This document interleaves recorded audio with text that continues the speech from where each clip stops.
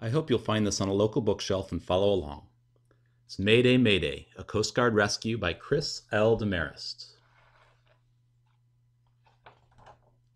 It starts with a labeled diagram of a rescue swimmer, starting at the helmet with reflective tape and a Kim light, a swim mask, a snorkel, trisar harness, a dry suit, reflective panels on that dry suit.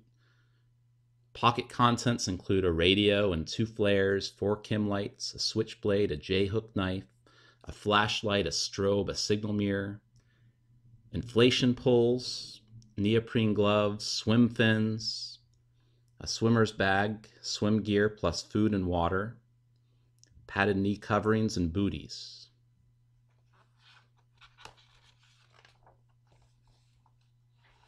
A 30-foot yacht adrift well out to sea sends Mayday, Mayday, please respond to our plea.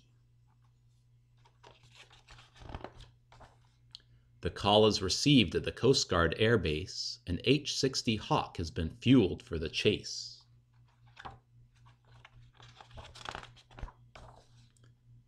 The flight mech and swimmer stow gear and belt in. The pilot's checklist done. The rotors now spin. In minutes, twin turbines drown out any sound. A short taxi and then wheels lift off the ground. The yacht, with sails reefed, gets knocked on its side, then righted it battles a frightening ride.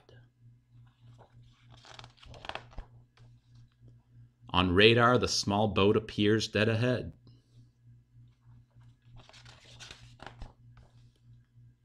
Then a flare lights the sky a shimmering red. With winds steadily whipping into a gale, a lowered winch line could entangle the sail. So the swimmer is tapped, he knows his job well.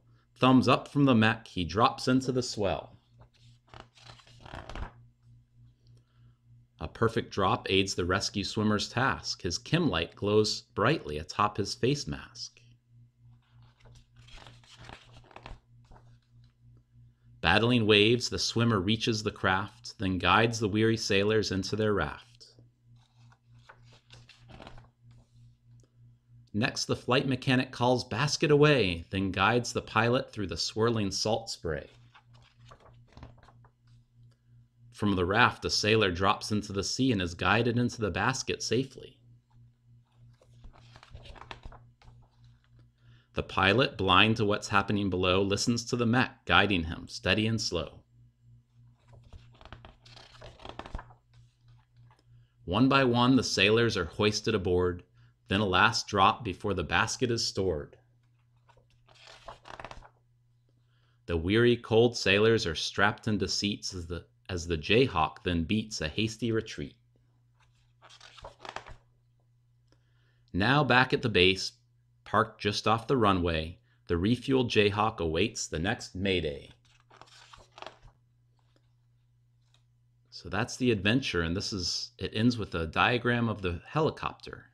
From the tail rotor and upper anti-collision light, the stabilator, the tail bumper, a remote compass, a lower very high frequency antenna, a lower anti-collision light, a high frequency antenna, emergency locator antenna, exhaust off the engine, so jet turbine engines, a main rotor, a rescue hoist, a rear view mirror, an air temperature sensor, a pitot tube, radar dome, spotlight, cockpit step, flotation, right position, starboard light, external fuel tank, pylon fuel tank support. And then it's got the statistics, the size. Height to main rotor, 12 feet. Height to tail, 13 feet, 3 inches. Length overall, 64 feet, 10 inches.